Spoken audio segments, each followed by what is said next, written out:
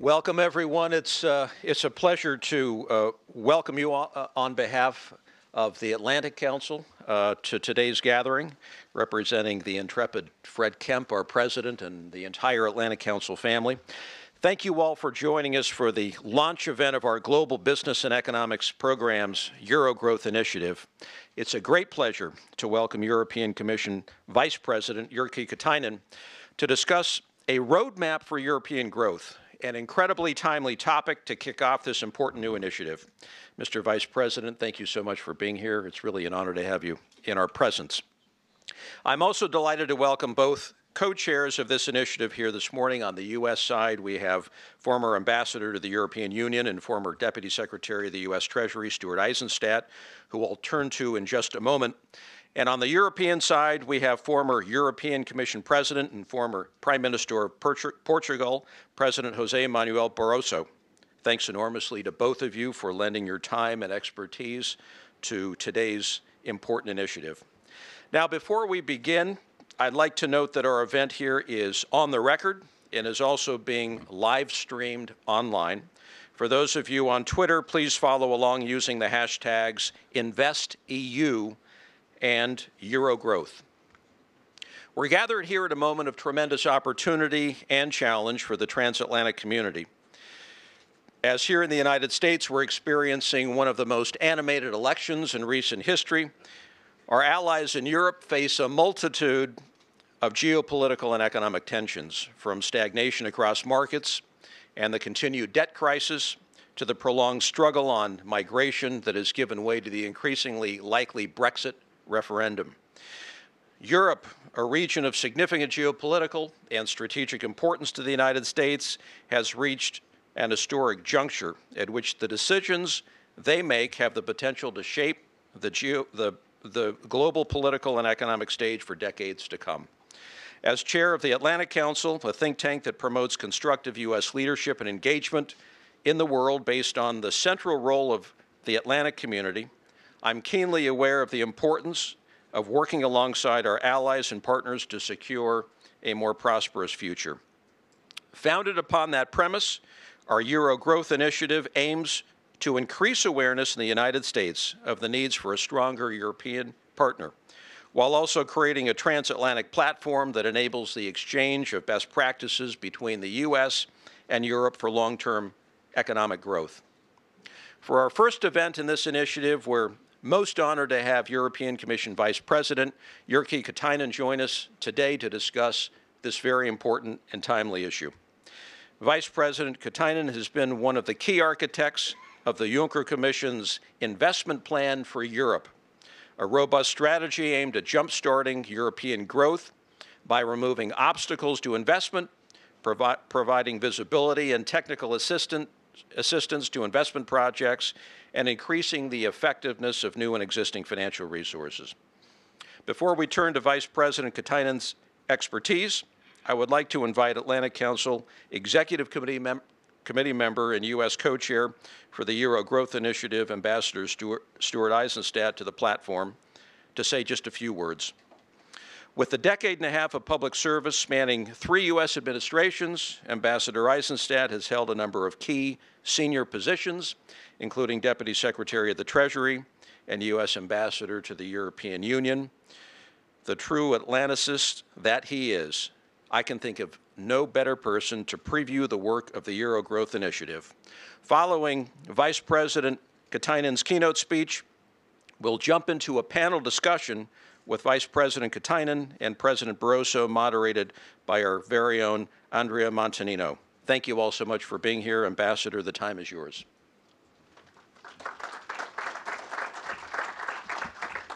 Thank you, Governor and Ambassador and President Kemp.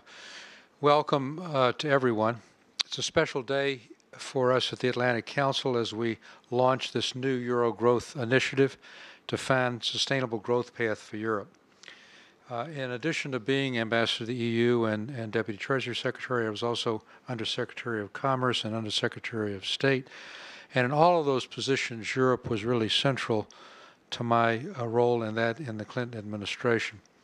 I'm really honored to have as my European co-chair José Manuel Barroso twice elected and serving for 10 years as President of the European Commission, former Prime Minister of Portugal, and I am most appreciative of your involvement, Mr. President. I want to make it clear that this initiative is not intended to point at what Europe does wrong and what we do right. We see this as a two-way street.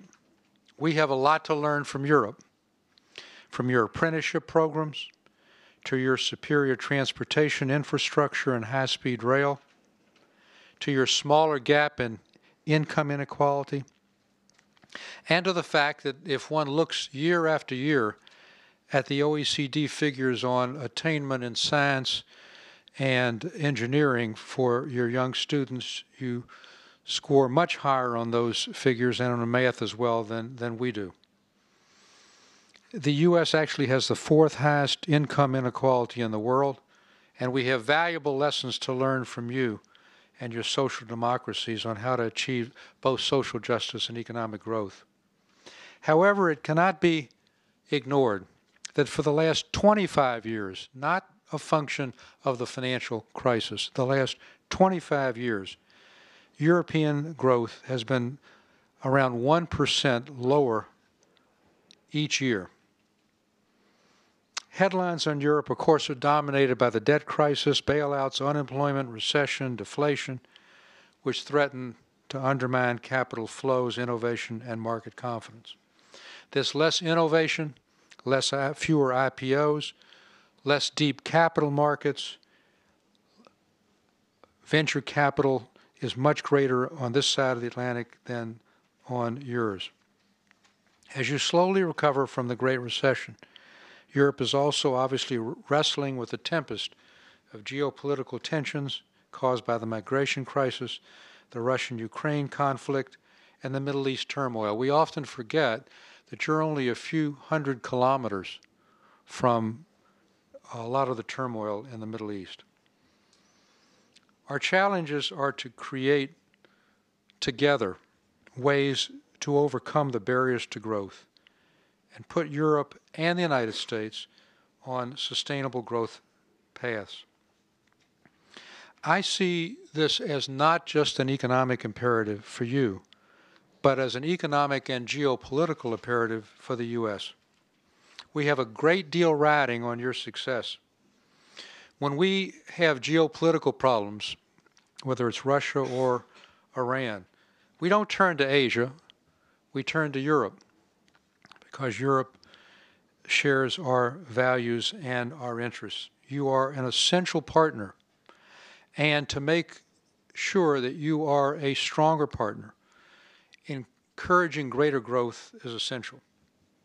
As you'll hear very soon, the European Commission already has a very good strategy to jumpstart economic growth and to get you in the short and medium and long term onto a sustainable growth pattern. The European Energy Union, your Capital Markets Union, the new Stability and Growth Pact, and as our speaker will describe, also the new investment Juncker plan. You're in for a real treat, as we were at a breakfast and hearing from Vice President Katainen, who will explain all of this.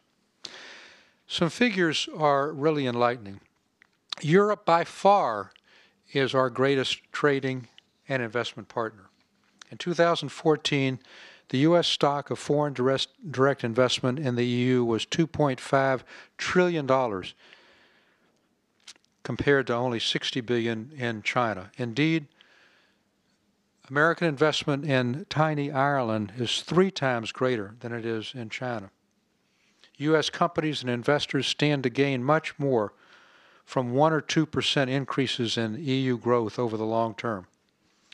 With the right mix of policies, Europe is going to turn a corner, and I'm confident that they will.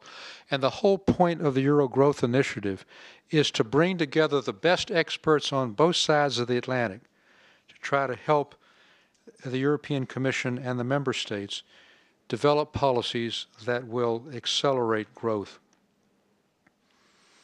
We believe that you are going to be taking the right steps and that we can help you do so. I also want to say something on a personal level, and that is that there has been over the last 7 years too little emphasis on Europe. We come to Europe when we have a crisis, when we have Iran, when we have Russia. But the fact is that with the so-called pivot to Asia, with the focus on TPP, with the focus on China, there now needs to be a much greater emphasis on Europe. One of my other hats is to be the U.S. chair of the Transatlantic Business Council. And the business community is very invested in making sure we do this together to create a trade and investment partnership through TTIP. It is a zero-sum game. It is a deficit-free growth strategy. And I believe that there is a real interest in this administration and Mike Froman and his counterparts in Europe in trying to complete the framework for TTIP by the end of the administration.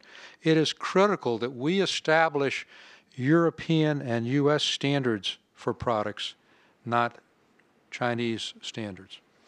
TTIP would serve as an economic NATO, a new alliance together shaping the rules of global trade. So without any further ado, I want to hand the podium to European Commission Vice President for Growth, Jobs and Investment, Jyrki Katainen. He comes with an enormously impressive background.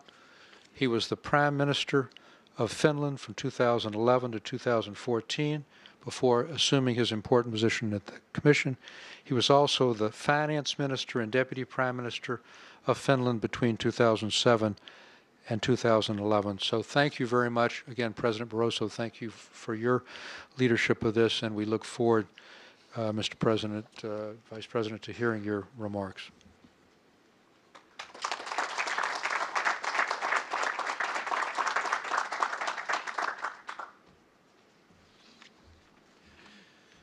Governor, Ambassador, ladies and gentlemen, thank you very much for coming to this event, and thanks very much for organizing this very valuable event. It's very important for us to have a chance to discuss with our American counterparts on the joint efforts we have to do together in various fields, especially on economics and on trade. Ambassador, I do appreciate what you said about the importance of TTIP. I will also mention it in my speech, but you put it very right way when you said that it's the way to stimulate economy.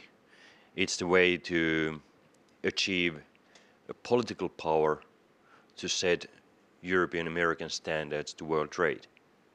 And one should not underestimate this impact of TTIP, and that's why there is a strong support in the European Commission and in the EU on the work what Mike Froman and Cecilia Malmström is doing, trying to achieve a deal.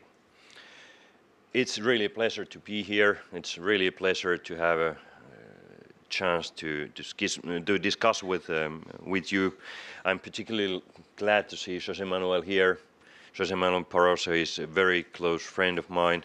We worked together very closely when he still was a president of the Commission.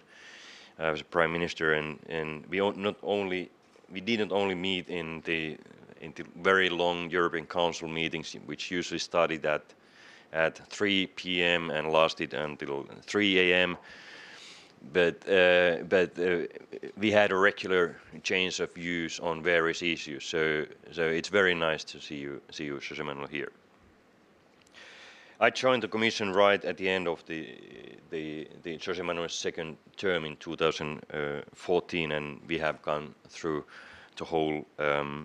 Before that, we had gone through the whole economic crisis together in various positions, and now I concentrate purely on the European issues after I stepped down as a Prime Minister of Finland. Some of our challenges which we have faced and will face are very difficult to handle, but it's crystal clear, especially after the financial crisis, that we are living in an era where the biggest challenges are too big to handle only in national level. And that's why there is a strong, widespread support everywhere in Europe for further integration of Europe. Let's look at the economic growth, let's look at the climate change, terrorism, migration. They all are issues which are too big to handle only in national level. And in order to have an integrated approach on these challenges, we need strong institutions such as Commission to provide an anchor for European decision-making and set the long-term priorities our citizens expect. The new Commission under Jean-Claude Juncker has set out 10 priorities for next 5 years. Number one of those 10 is giving a new boost for jobs, growth and investment. I would like to add competitiveness. This is my job now and I'm very excited about it. I won't explain what we are already doing and why I have come here to the United States to take things forward. I'm convinced our partnership is critical to shaping the kind of the world we all want to live in the 21st century. We will come back to the bigger picture in a moment, but let's start with something very concrete, in many cases literally concrete, as we are now building the essential infrastructure of Europe's future. Investment suffered badly during the crisis as people focused on the immediate needs, not the longer term. Both public and private sectors needed to rebuild their balance sheets. As in the US, we had to rewrite our financial rulebook. But now we need to build for the future, to get capital moving again to our companies so they can grow, innovate and create new and better jobs. Our plan to do this has 3 pillars. The first pillar is the creator of European Fund for Strategic Investment. This is so-called Juncker Fund. We are using European resources to provide guarantees, loans or equity to higher risk private sector investment. The aim is to mobilize private liquidity in the market to constructive and profitable investments by providing risk financing. We have changed the banking regulation globally and it has had also some negative impact. So the bank's risk-bearing capacity is somewhat lower than it used to be. There is plenty of liquidity in the market, but risk financing is quite a scarce resource. So that's why we wanted to establish a new fund which is part of the European Investment Bank, and it provides risk financing.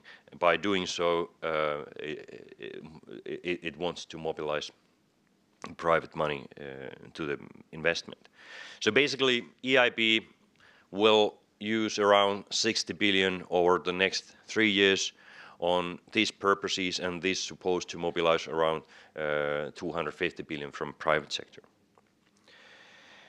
We already have 45 projects which have used EFSI financing. In addition to this, there are more than 100 agreements between intermediary banks and EFSI on SME financing, innovative SME financing, and these 2 strands together will trigger around 60 billion additional investment in Europe.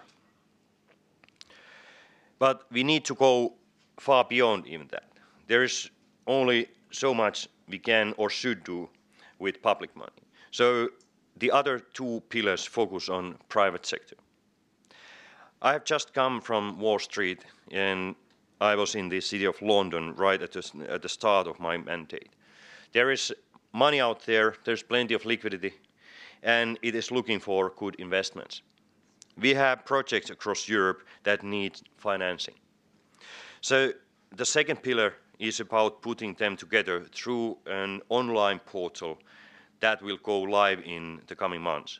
It's a kind of a dating agency for investment. The final pillar is about getting a better environment for investors. I'm not talking here about candlelight and soft music.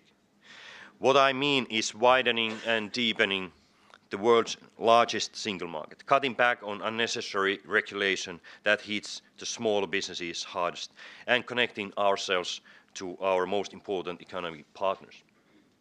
We have specific strategies to create a digital single market and energy union in Europe. Together, these will transform our economies and societies, the way we live and work, and ensure sustainable and secure futures for our citizens. We are working towards a more resilient economic and monetary union and building a genuine capital markets union to finance the real economy. This will reduce our dependence on bank funding and offer more opportunities for investors wherever they may be. This brings me to the final point about Europe's place in the world, and it is the reason why I'm here today. I have always believed that Europe can only succeed when we reach out beyond our frontiers. That is true for trade, of trade, and even more so of investment. The scale and interconnected nature of the transatlantic economic relationship is unparalleled anywhere in the world. Together we account for nearly 30% of global merchandise trade, about 40% of world trade in services, and well over half of foreign direct investment. Approximately 15 million jobs are linked to the transatlantic economy. TTIP will give us the chance to take that to a whole new level and provide a further boost to our recovery. I'm working very closely with Cecilia Malmström to help to make that happen, and I look forward to seeing Mike Froman again tomorrow. A fair and balanced TTIP will strengthen our economies without compromising on any of the high standards our citizens expect. TTIP would be the cheapest way to stimulate economic growth in both sides of the Atlantic. But it will also strengthen the union on both sides by showing that we can do when we work together. We can make deals that work for us both and help to write the rules of the global economy in the 21st century. These have never been more important as the world is changing fast around us. Europe faces many challenges. We will have to make some tough choices, but we have come through difficult times in the past. Our societies are resilient because they are fair. I still believe strongly in the European social model, but for that to be sustainable, we also need growth and competitiveness. That is what I'm focusing on, and that is why I was very pleased to hear about the Euro Growth Initiative that you are launching today here at the Atlantic Council. Ladies and gentlemen, under the leadership of José Manuel and Ambassador Einstein, I'm sure will make an important contribution to our shaping our work, and I wish you very success in taking this forward. Thank you very much for your attention.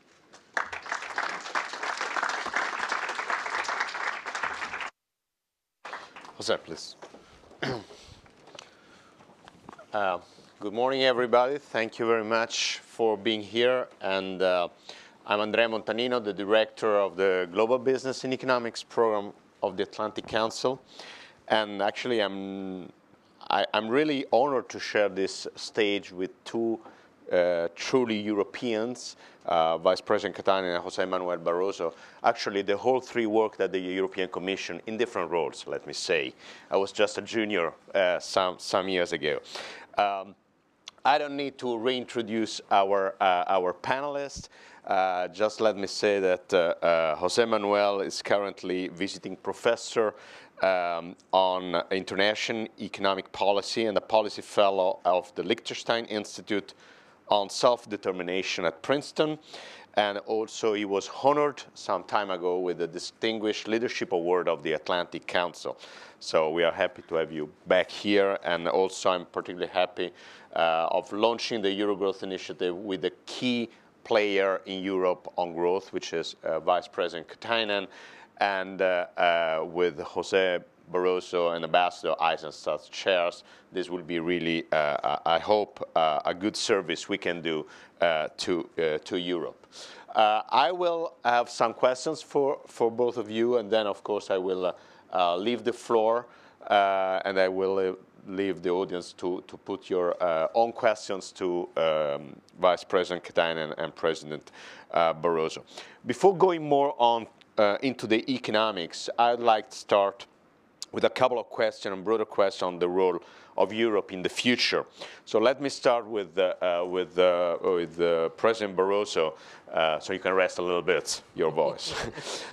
In an interview you gave to Forbes 6 months after your term as President of the European Commission ended, you said, I quote, "What is happening today is not the decline of Europe.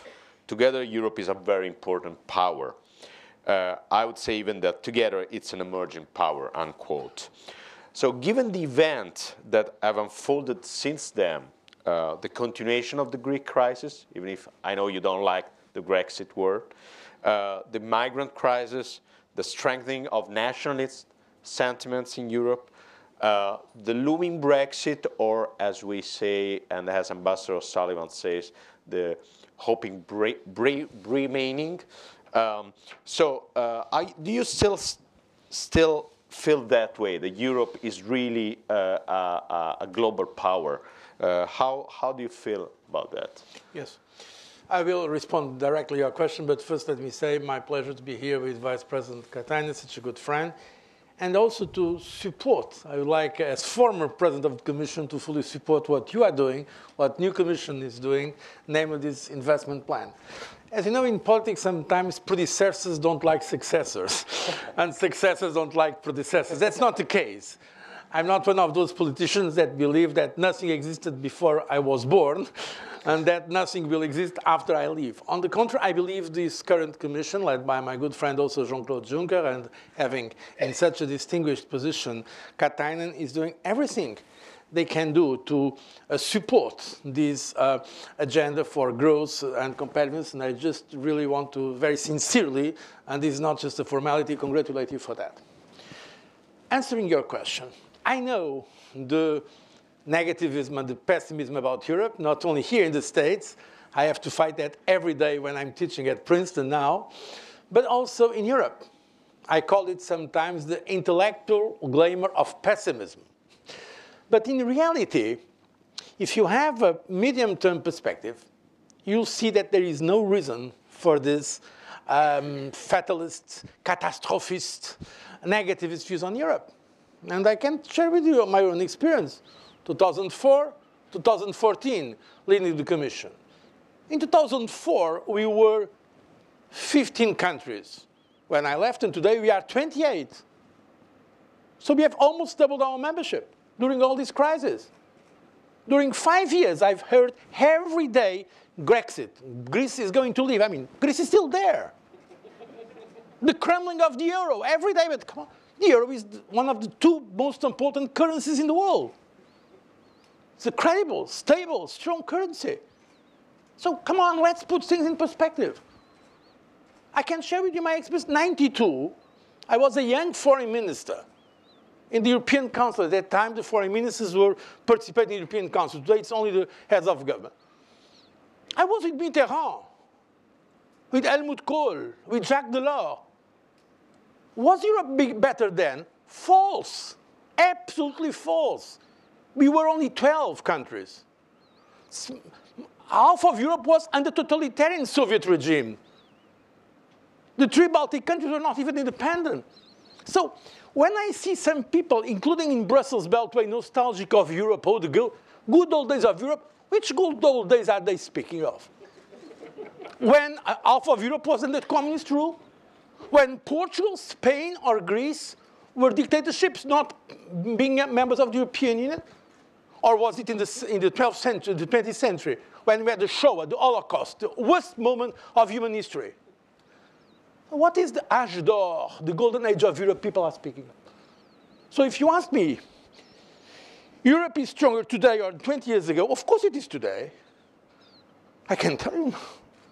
When I met from President Obama to the Chinese leadership, the way they look at us in China or all over the world is today with much more respect than before.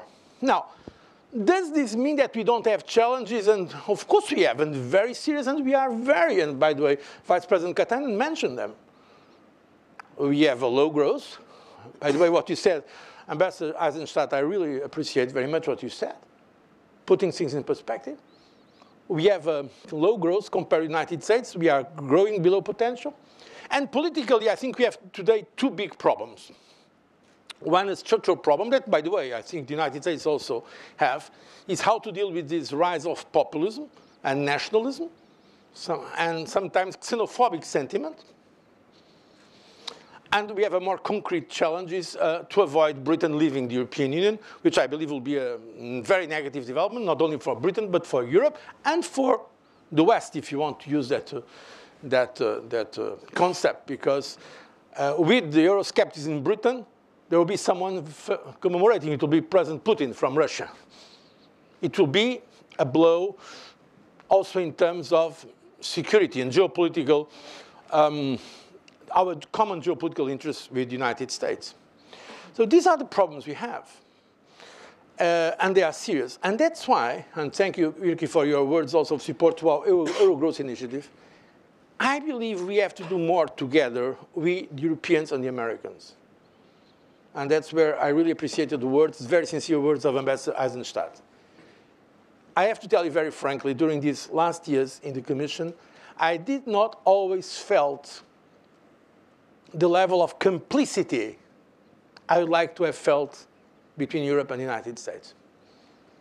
We need more of this complicity.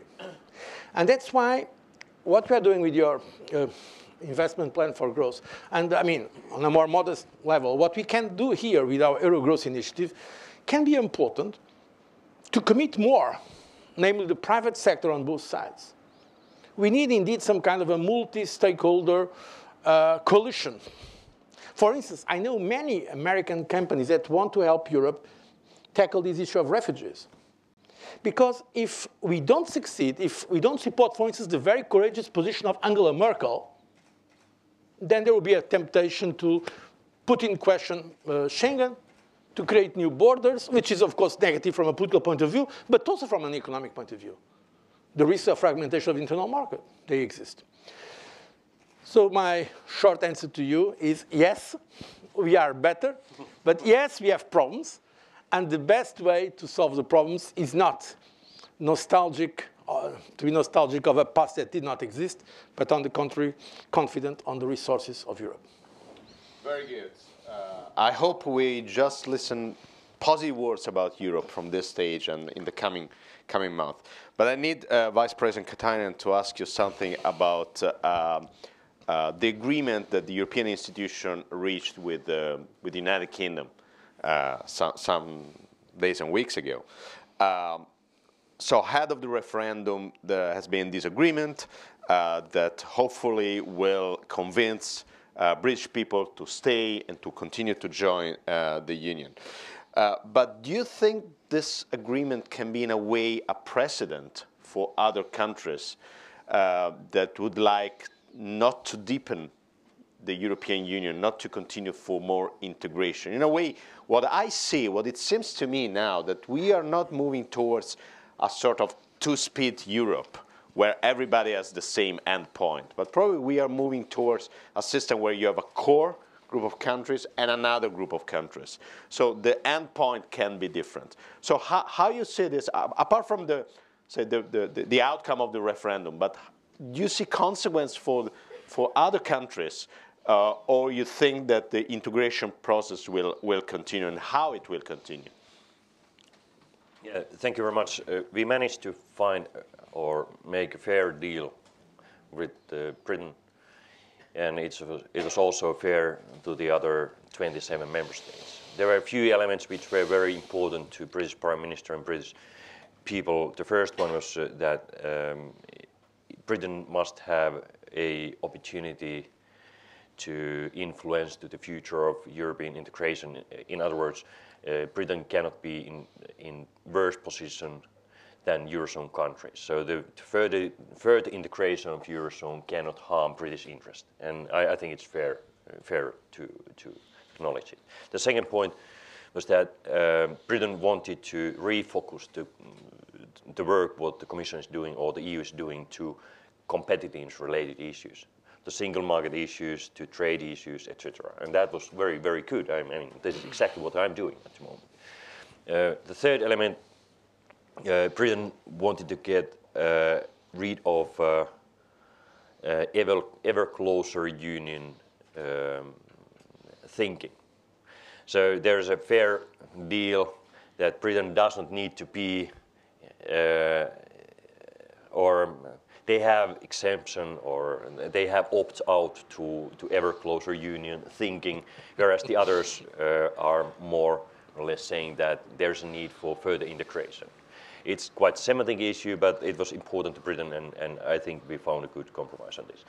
And finally, Britain wanted to get some limits to how much social security benefits should be paid to the families or the people who are coming to Britain from the other countries. And there again, we found a compromise which was suitable to everybody.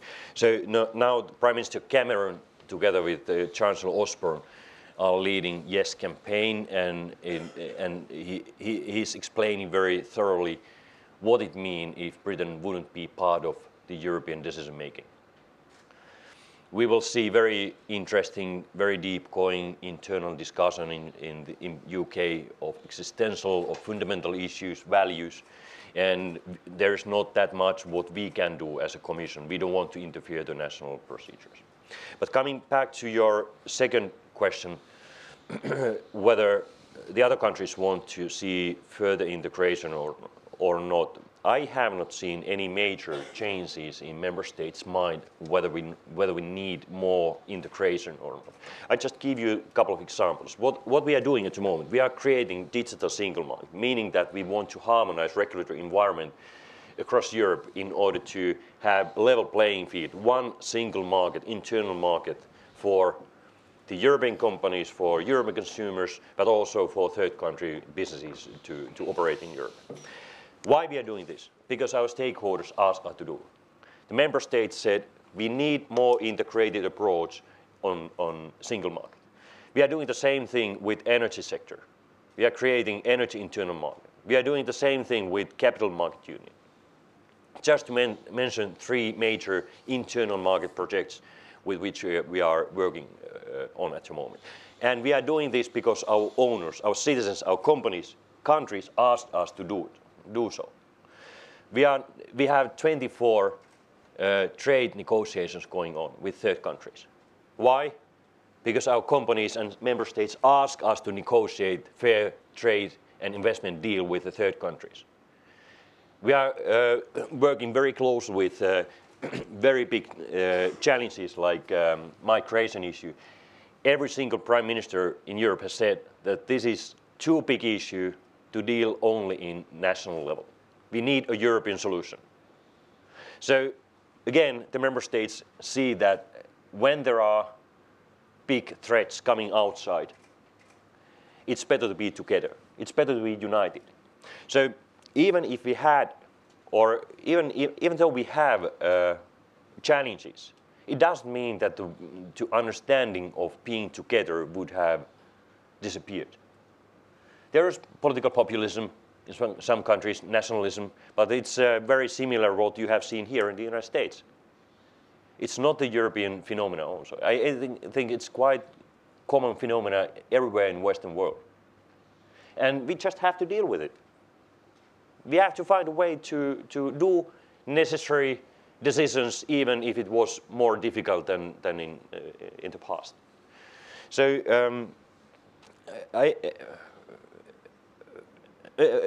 finally, if you look at the financial crisis, it was the last point when everybody saw that it would have been impossible to solve all the crises and things if we hadn't had a unified and common European approach to do it.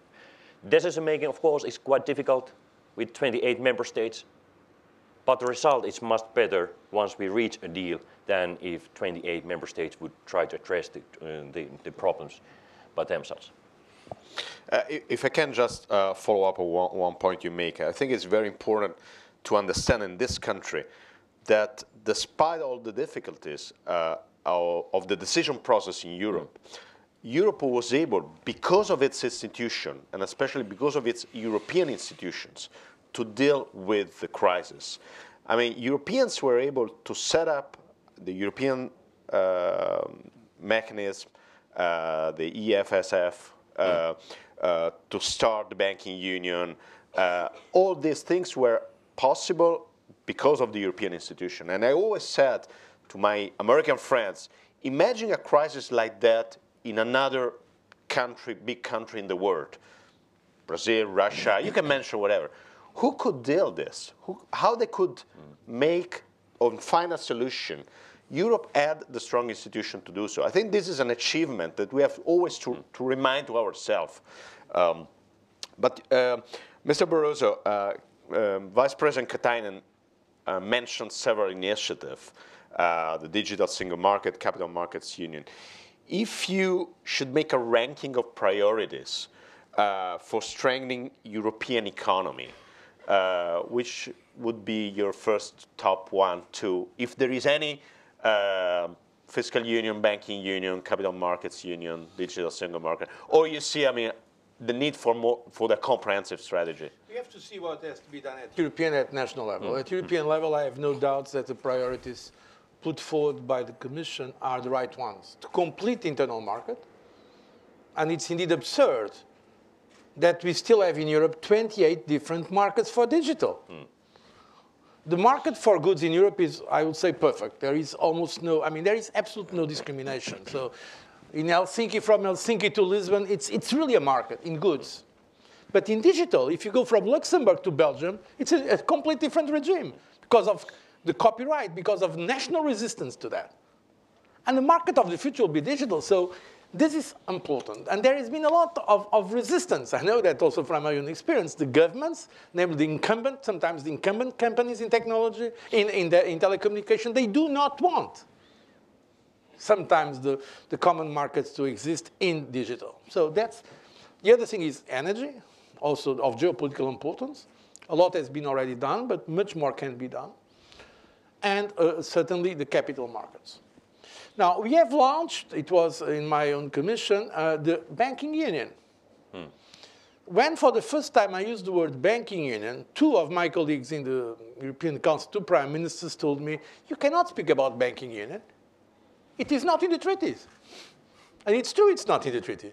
And my answer was, yes, it's not in the treaty, but to fulfill the goals of the treaty, including monetary stability, we need a banking union. And now we have, not yet complete, but we have common supervisory mechanism. The European Central Bank in some areas has more power than the Federal Reserve here in the United States. So we have gone further in integration than people think, counterintuitively. During all these years, in fact, if you look at the competence of the European Union now and 5 years before, now the European Union has much more competence, the banking union, the single supervisory mechanism, single resolution mechanism. And now the Commission is trying to get the agreement of the governments on a common deposit guarantee scheme. So complete banking union is critically important for the euro area, namely.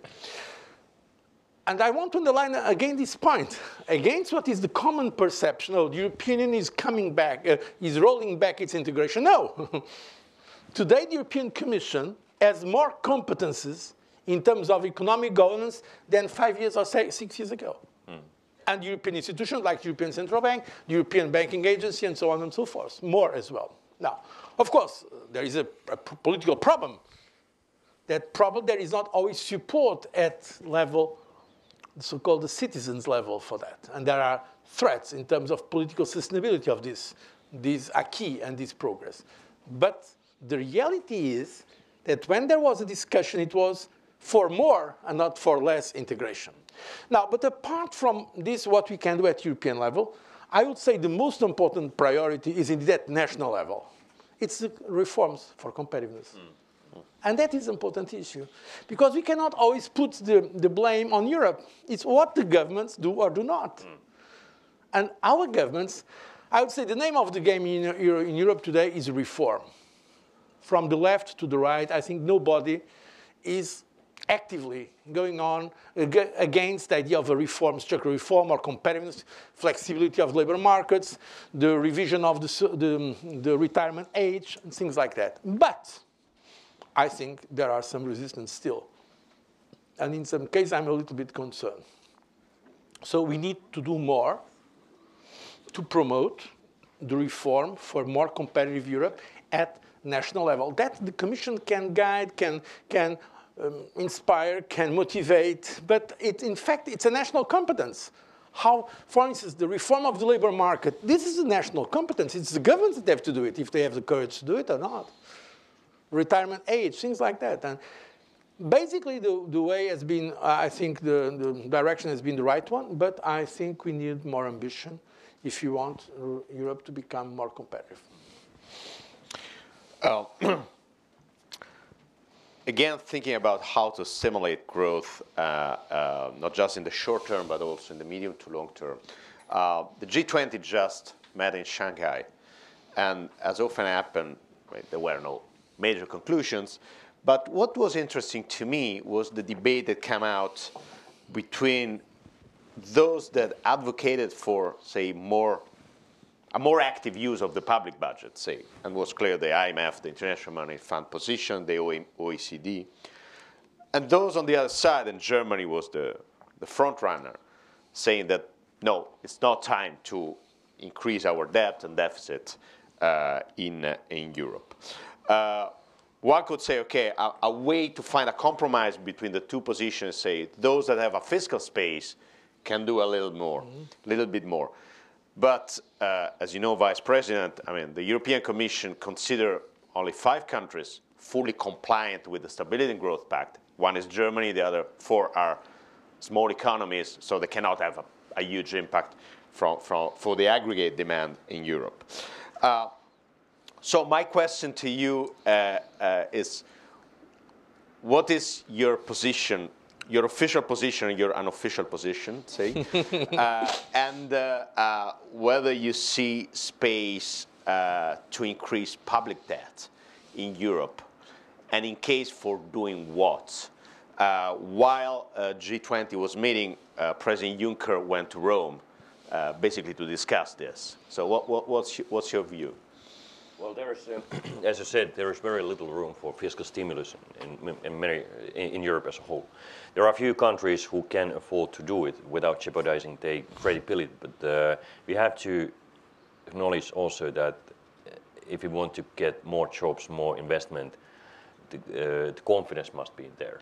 And if you start stimulating without real fiscal space, and if market sees that your public economy is going to be ruined, then you lose the confidence, and the outcome is even more negative than it is at the moment. So there are few countries who can afford to stimulate the economy, and we do hope that they will use their space, but not as a general rule to let the public debt rise again. There are 2 other issues which can be done. The member states could prioritize investment in their public expenditures. So they could cut somewhere and put money to investment. Another issue, I fully support what José Manuel said about the structural reforms.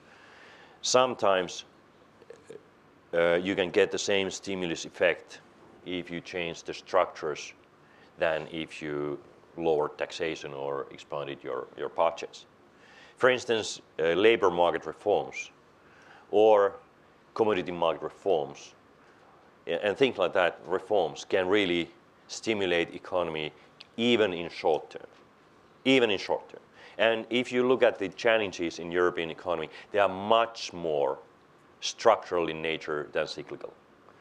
So at the same time, when you take care of the long-term sustainability, you can stimulate economy if you do reforms, like many of our member states are doing at the moment. And final point, I wouldn't go deeper on this, but what the Commission is doing, creating new market by harmonizing single market regulation and by opening up better or having better deals with the third countries, it's also a stimulus measure not immediately right now, but in the medium and long term.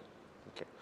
Jose Manuel, do you want to give your view? Given Give that us my official. you can be more unofficial, say. No, since I left office, my official and unofficial positions coincide. Yes.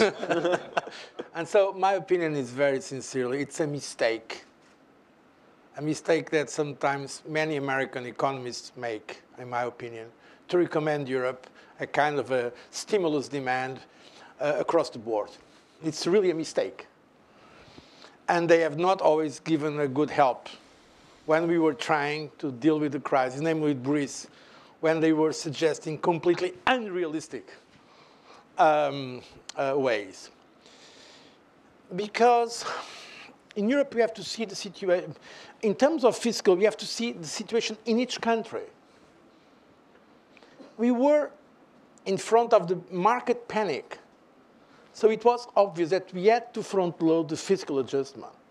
And contrary to what is sometimes the public perception, that the fiscal rigor was an enemy of growth. In fact, the countries that have done more, they were the most successful.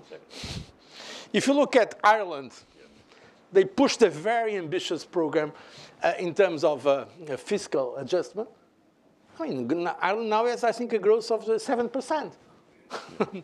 Spain and Portugal were able to conclude their adjustment program, Spain only for the banking sector, Portugal full-fledged, with a very, very contractionary policy.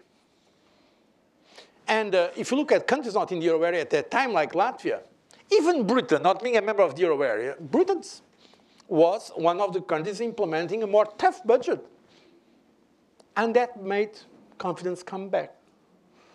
So, of course, we know that in the immediate term, it will be probably more pleasant to have a stimulus, demand stimulus. But frankly, I believe in Europe it will be a mistake. For those countries that have no fiscal space, I mean, Germany can do more. And by the way, in the analysis of the Commission, now we have the so-called macroeconomics imbalance procedure. Germany has a surplus that enables Germany to do more, to support demand. By the way, I think the best way for Germany to support demand is to really liberalize the service market, because Germany is very close in terms of services. It's much easier if you want to make a contract in Spain, for a foreign company, if you go, than in Germany, in services. You see? And that's what has to be done to support demand, not to create now. Because Europe has a huge problem of debt. Today, we don't see it very clearly because of the policy of the European Central Bank. Yeah. Because the European Central Bank, through quantitative easing, is, of course, I mean, this is not apparent, but it can come back if we don't commit to fiscal prudence. So on that point of view, I'm much closer. And now I'm speaking completely free of any, so I'm not in public office and I'm candidate to nothing. So I'm much closer to the German position than to other positions. I think basically that's the right position. Now, of course, afterwards you have to be flexible.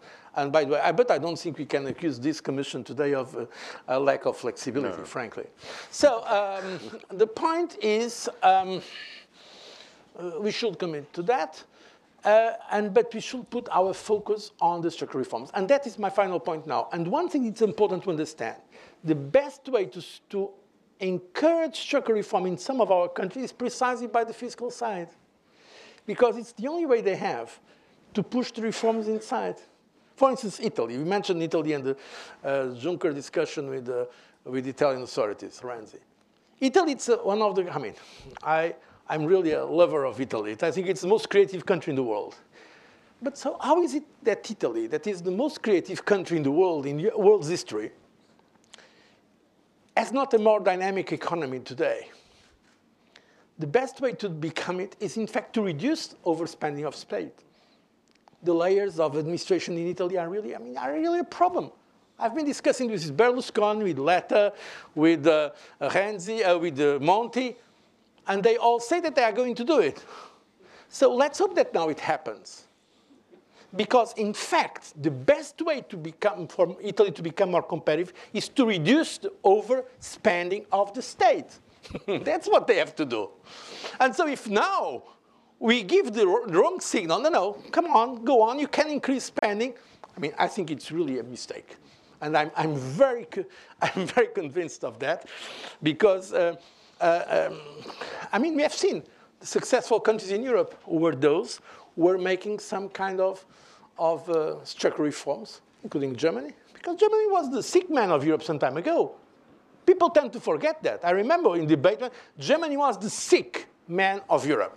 What happened? Germany started some structural reforms, indeed in the previous government, even before Merkel, and they become more competitive. So, and it was not by increasing public expenditure. It was exactly the opposite, by becoming more flexible, namely in the labor market. Thank you. I have so many other questions to you, but I would like to turn to the audience if there is any issue. Please. We have a microphone. The gentleman there, if you can introduce yourself. Good morning, and thank you so much for being here. My name is Konstantinos Kanelopoulos. I'm a graduate student at Johns Hopkins SAIS.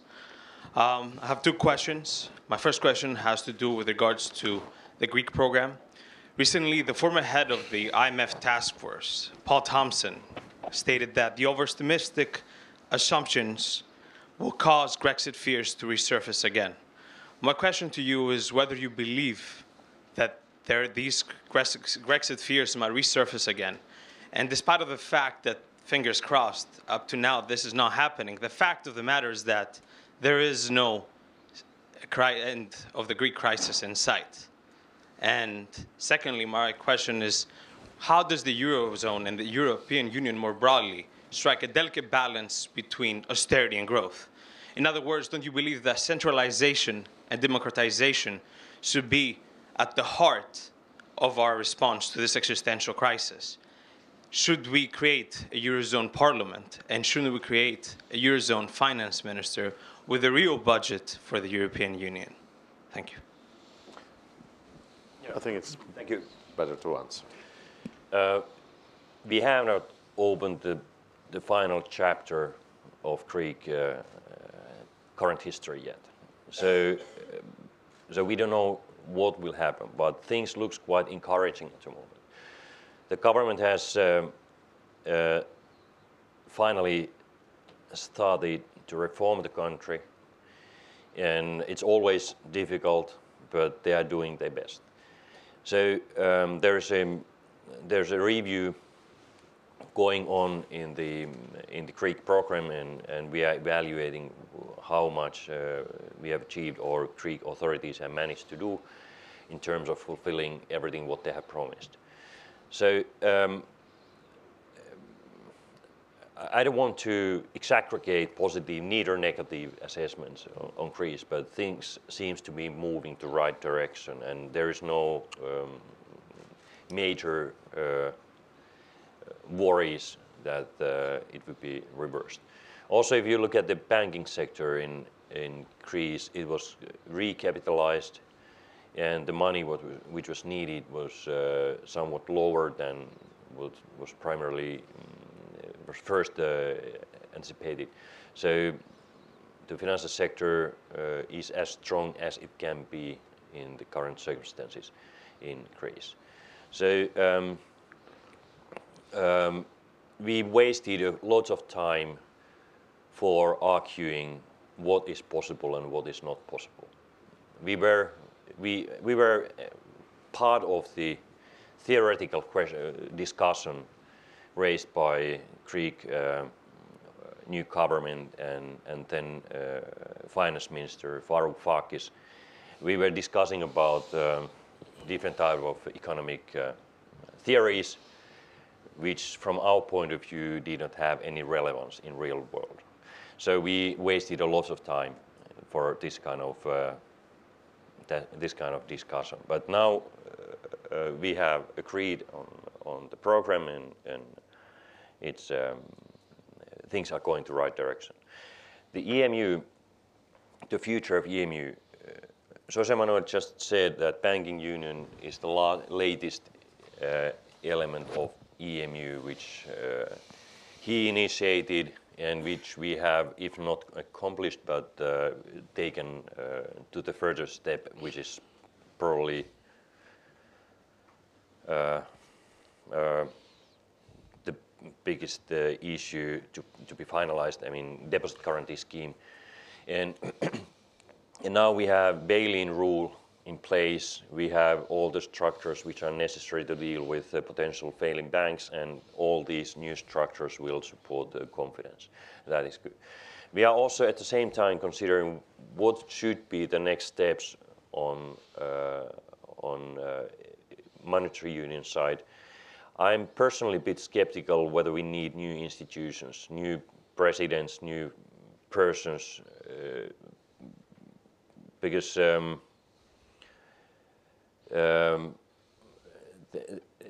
main issue at the moment is to live according to new rule base. We have to push member states to do reforms. Otherwise, no new institution can replace the shortages we have in our competitiveness. More fundamental issue is, which we don't have discussed at all, but if you want it, we could basically discuss about whether we should move towards more American system, where central bank don't accept member states' bonds, and where there is a big federal automatic stabilizer budget. So this is more existential issue, but as you can imagine, even if somebody wanted, it would not happen overnight. So we don't have a discussion on this, but it's a very interesting topic into which direction we should go. But meanwhile, the most important thing is to live according to new rules and push member states to do reforms, because what we need more is competitiveness and structural reforms, which leads to more competitive structures of our economies. Thank you. Please.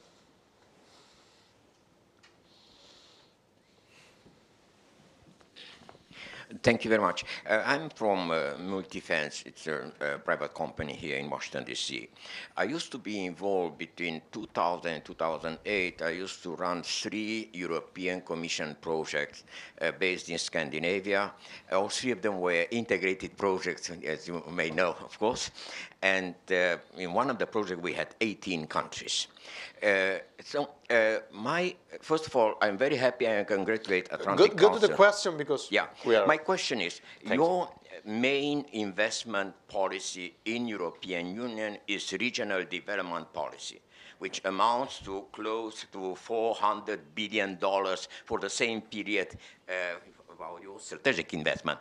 Could you tell us how do you relate both? How European regional development policy could reinforce European strategic investment? I think it's almost $1 trillion in total for until 2020, and this is not negligible, and the Americans just don't know it. Thank you. Yeah, thank you very much for raising this issue, because we do have, even if we don't have a federal budget for leveling the cycles, we have quite significant budget for investment, and this is exactly what you mentioned, structural funds, which are used in various member states to boost investment and to strengthen healthy economic structures. The money is used for infrastructure, mostly to knowledge-based infrastructure, but also to transportation infrastructure, and on many other to many other purposes. So now what we are doing to accelerate its impact is to use structural funds together with EFSI, the new fund money, in order to get a better leverage. So basically, this may go to technical details, but basically what we are aiming for is to use structural funds more as a financial instrument, together with EFSI, for instance, and together with private money, to finance various projects or SMEs. So if you use structural funds as a grant, which is the case in most of the cases, then the money is as much as you spend. But if you use it as a financial instrument, the leverage is quite significant. And this is what we are trying to boost more. Please. Anders Åslund, the Atlantic Council. I would like to turn to you, Vice President Katainen, as a follow-up on this answer you gave on the euro crisis. You have been the three main areas, the ECOFIN, the European Council, and now in the Commission during the euro crisis.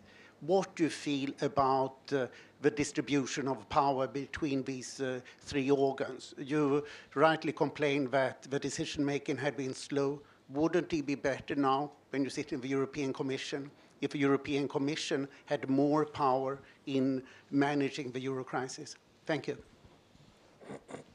Yeah, that's a very good question. Things are now a bit different than they were before, because the Commission has been given more power to deal with the crises. We have a banking union which has clear rules, but also money, if needed, to be used for failing banks. And we did not have, for instance, this instrument in our disposal during the crisis. Also, we have revised the rules, fiscal rules. It enables the Commission to interfere before the crisis appears to the member states' economic politics. So things are quite different at the moment. But I sometimes thought in the middle of the crisis, when we were criticized that the decision-making has been very slow, it is true that it was slow, but if you take into account that we did not have a sufficient decision-making structures in place, we needed to create ones in the middle of the crisis. Also, if you look at the existential nature of the crisis, it would be surprising if it would have been easy to make decisions, because I mean they were so fundamental. Thirdly, we were talking about taxpayers' money. How taxpayers' money is used for in favor of other taxpayers. How Dutch taxpayers' money is used for Portuguese or to Irish people. It's always very, very delicate issue. So even though it took some time, but we managed to address the crisis. Greece is the only country which is not yet come out from the packages of Cyprus is about to come out quite successfully, and at the same time we created the new rules and principles in the EU. So if there were new crises, I think it's easier to make decisions at the moment than it was in previous, because we have done quite big reforms. Yes, gentleman over there. Over there, Alvaro.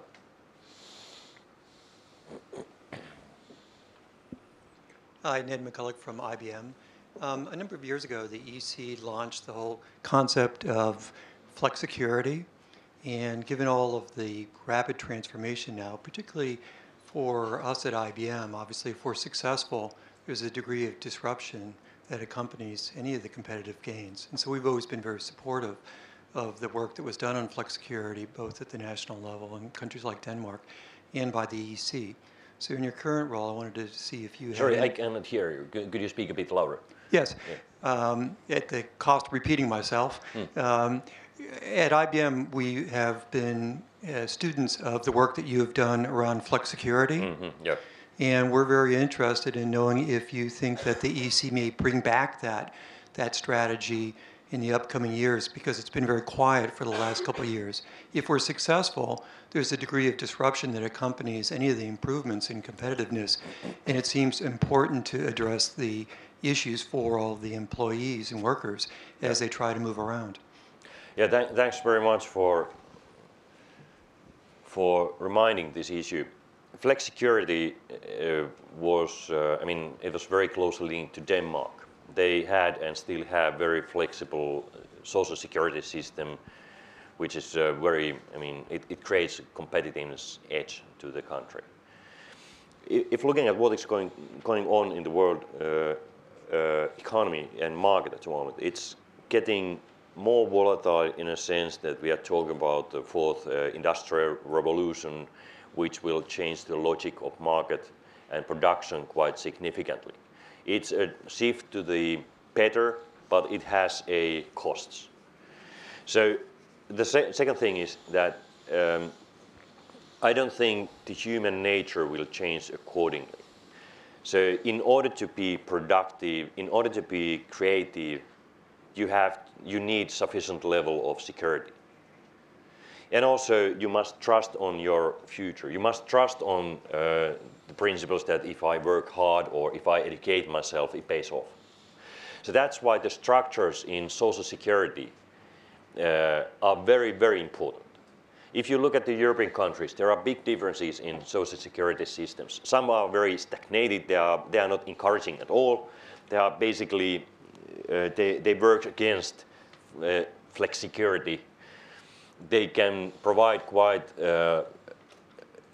large security, but they don't encourage you to work and things like that. So social security systems are not in the EU's competence, but it doesn't mean that we could not pass the best practices. And if there are good practices created by private companies or by whoever, it would be extremely important to pass those messages to our member states, because we have to be active on reforming the social security system in order to improve competitiveness, but also in order to prepare ourselves to whatever kind of industrial revolutions there are coming from. So it's very, very important. And this is part of the structural reform agenda which we have in the Commission. We are screening the healthiness of member states on structural side, but we need good examples how to reform social security system. Yes. Hi, I'm Alessandro Leipold from the Lisbon Council, which, as Mr. Barroso knows, is not in Lisbon at all, but in Brussels. And I just had a question. I mean, you very often made the point, correctly so, that the European Union was not prepared, didn't have the institutions or structures to handle the crisis at the beginning, and considering that things actually went better than one could have feared. But what I worry about now is that there, for example, the European Stability Mechanism that likes to model itself a little bit on the IMF lacks the same sort of review procedures and if you want to call it introspection, that the IMF has made part of its ongoing process. And a specific example is the fact that no country has used its precautionary facilities. And in fact, it's almost applauded to say, oh, they did a clean exit, as if using a precautionary facility were a dirty exit.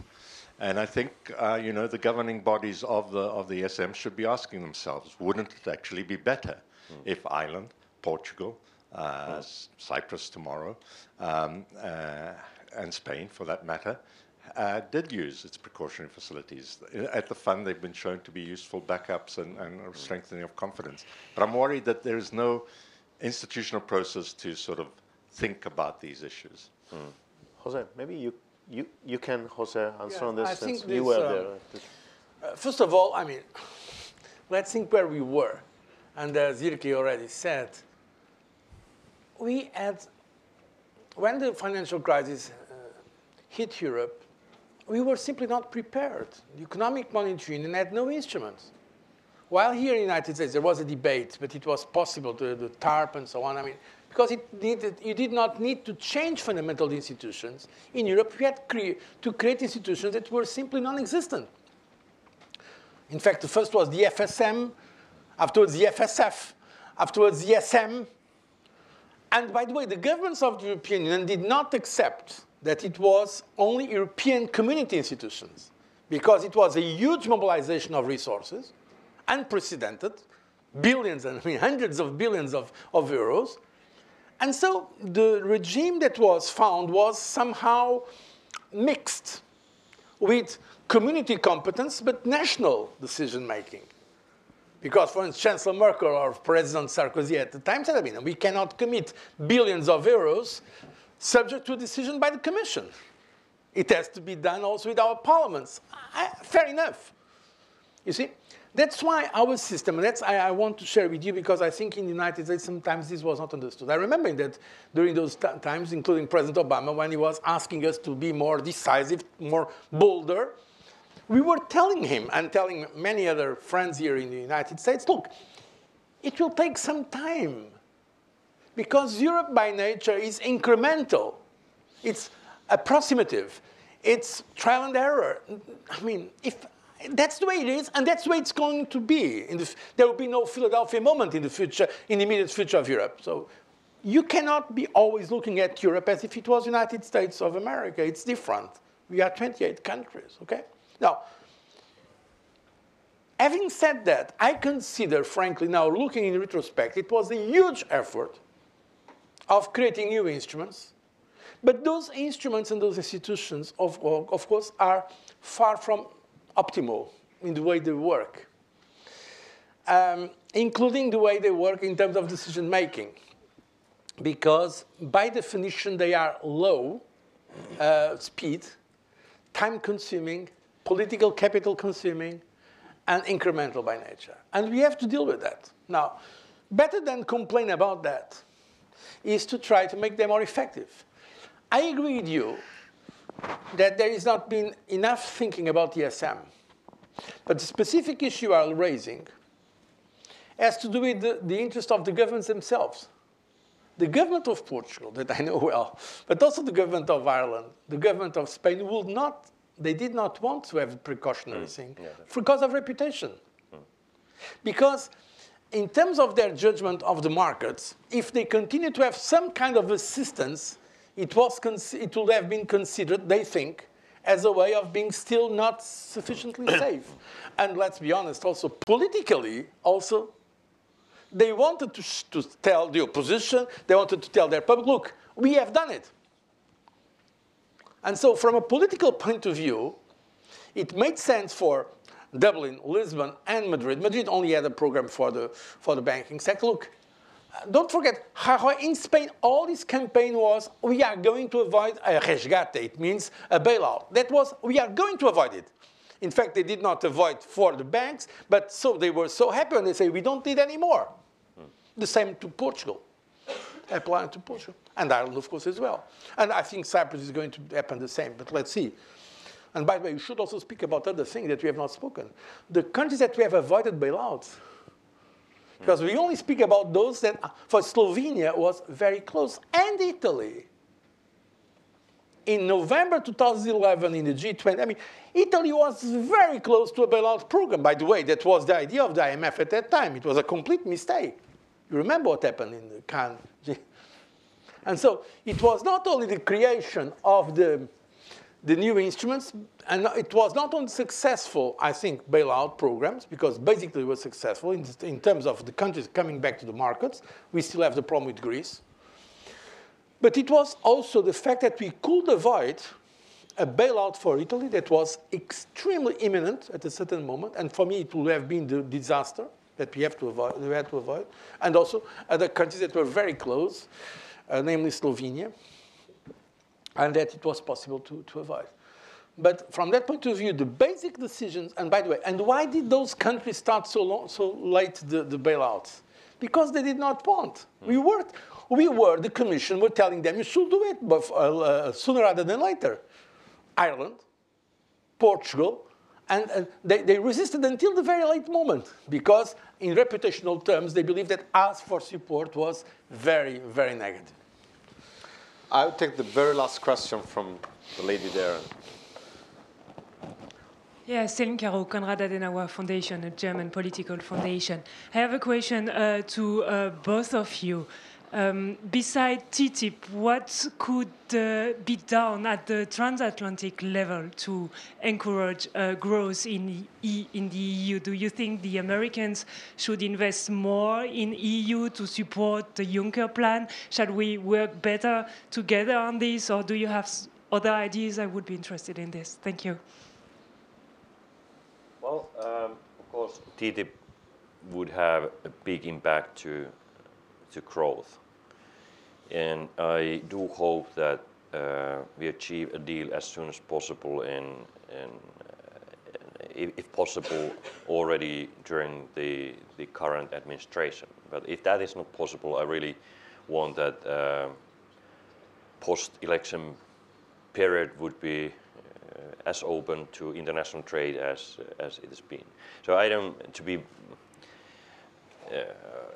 to joke with a serious matter a bit, I don't think the American companies are so bad that they could not compete with American companies. So there is no need to fear for fairer and more open trade. So that's why let's have a deal and it will stimulate the economy. But I think the main issue, apart from TTIP, is that I do hope that American investors and companies would look very carefully what is going on in Europe.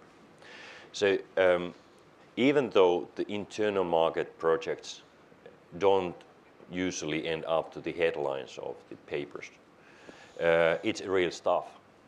It's a real issue, and I'm sure that American companies can find a value of new market.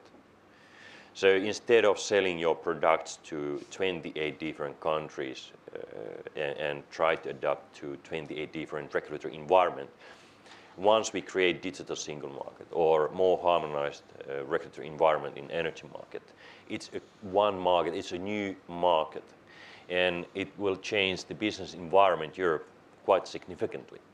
So that's why that is one of the purposes of my visit here. I try to explain what things are changing the business environment in Europe.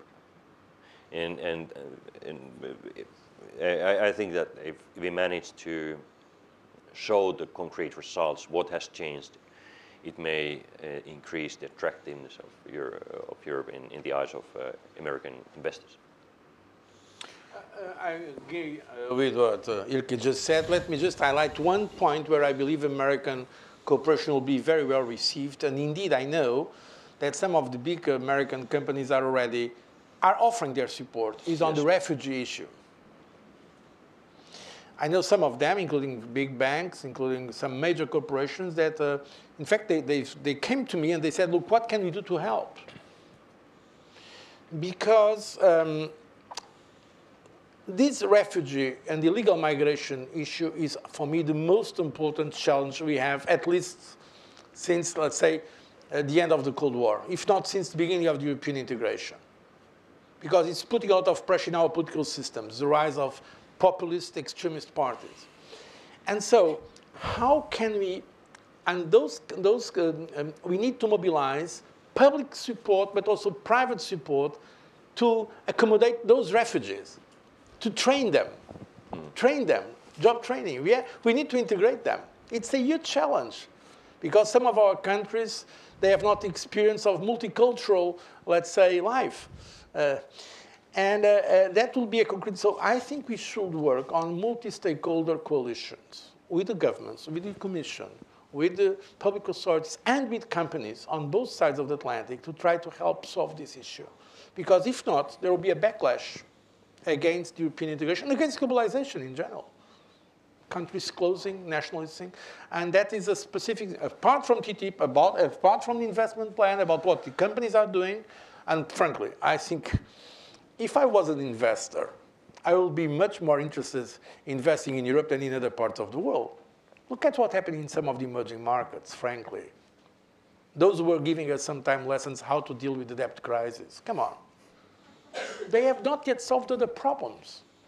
Europe is growing under potential, But Europe is basically rule of law, basically confidence, business friendly.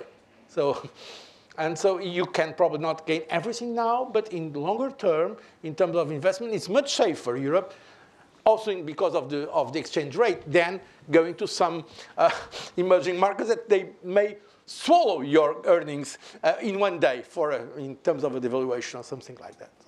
So Europe is basically a good place to do business. Having said that, now we have this concern, and I will put more commitment on working with the business leaders on that matter.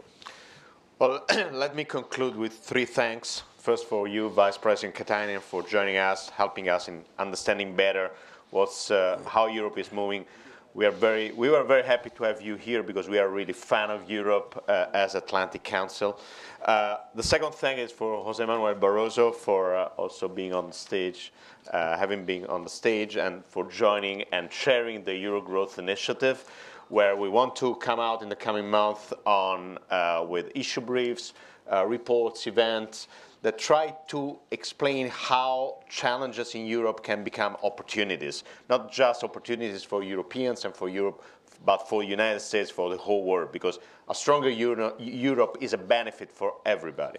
And the third thank, of course, is to Marie Kasparet and for the Atlantic Council team for helped me in organizing this. Thank you very much.